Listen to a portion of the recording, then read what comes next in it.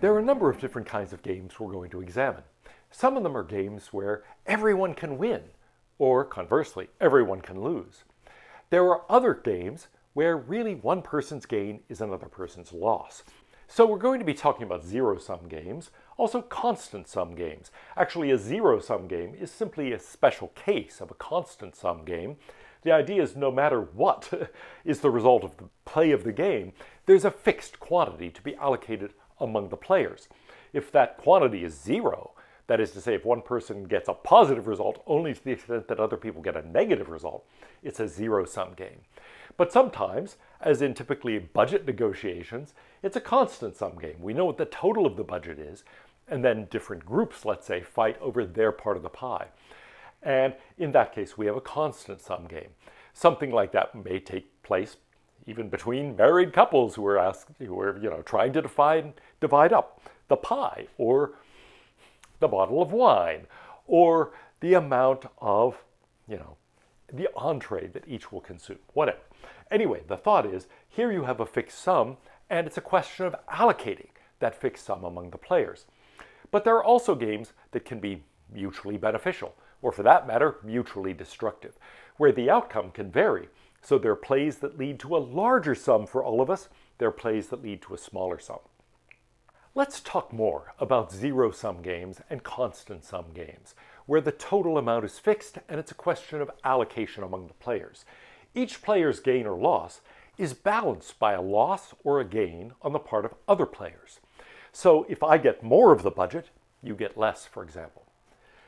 The total amount of utility, the total amount in the budget, let's say, remains unchanged. Now, these games are strictly competitive. My gain is your loss. Your gain is my loss, if there are only two of us anyway. And so these are competitive games. People compete for their share of the pie, for their part of the budget, and so on. These naturally create conflict. They are raising questions of distributive justice. How do we divide this much among the various people? And often people think about distributive justice in society at large as a matter of this kind of constant sum or zero-sum game. That's actually highly misleading, because the rules we use for allocation are going to affect the behavior of the players, and that might enlarge the total amount of wealth, for example, in a society. It might contract it. It might keep it more or less the same.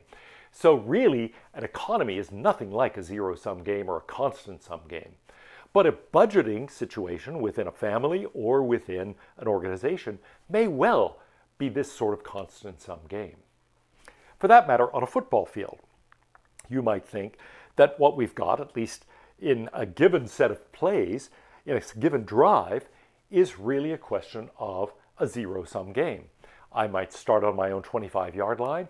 Every advance I make toward your goal pushes you back. So if I gain 15 yards, you've in effect been pushed back 15 yards. One team's gain is the other team's loss. So what are some examples of constant-sum games? Some of them zero-sum, some of them not. It often depends how we think about a game, whether it looks zero-sum or constant-sum. And so I'm not going to worry too much about that distinction. Here's one, oil and gas licensing. We're deciding who gets a license to drill for natural resources in a certain territory. Well, one company's getting the license precludes others from having that license. And so that's a good example. Promotions. There might be one person who's going to be promoted up to the next level. The various people who are competing for that promotion are all in a zero-sum game or a constant-sum game, if you want to think of it that way. One person is going to get that promotion, and it's simply a question of allocation of who it's going to be. Budgeting, as I've already mentioned, is like this. Real estate negotiations are like this. If I am paying less for the house, that means, well, it's a gain for me, but it's a loss for the seller of the house. And so you might say it's a question of how much money gets transferred, and in general, it's not just real estate transactions, but in buying and selling. What comes out of one person's pocket goes into the other person's pocket. The amount of money does not change as a result. It's a constant sum, or if you want to think of it that way, a zero-sum game. The same thing is true in elections. One candidate's victory is another candidate's loss. In bargaining, it's often like that. It doesn't matter whether we're negotiating about real estate or about something else. My getting a lower price means, well, I gain that money, but you lose that money. Contracts are the same way. We're setting up negotiations around contracts, and we're going to be agreeing to do a certain amount of work, for example. Well, if I agree to do more work, that's something that comes out of my effort, but it's your gain. And then market share is like this. Different companies are competing for market share. One company's gain in market share has to be compensated by a loss in market share from the others. Now, of course, the amount of the market doesn't remain constant. We may do things to expand the market or to contract the market. And so the market as a whole is something that can change. However, if we're thinking about percentages, the market share is something that is constant sum. In a mutually beneficial game, on the other hand, players can increase or decrease the total amount of utility.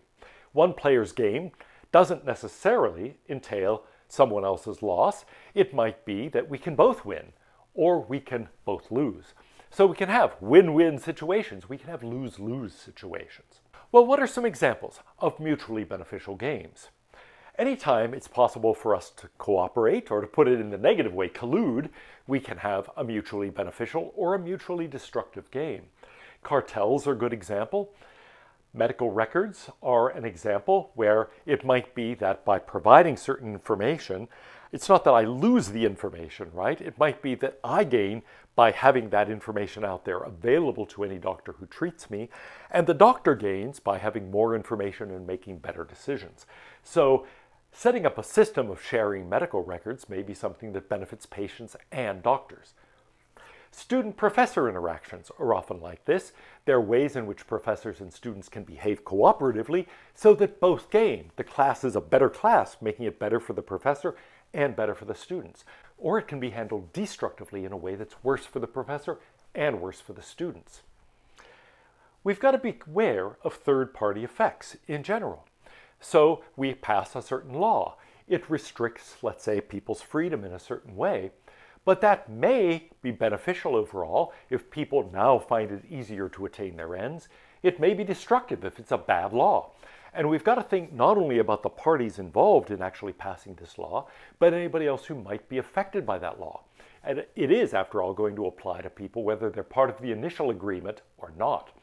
The same thing is true of morality. Moral rules constrain people just as much as legal rules do. Well, maybe not as effectively, or maybe sometimes more effectively. But the idea here is that the moral rule is something that typically is constructed in such a way that it's mutually beneficial for all of us if we all are constrained by those rules.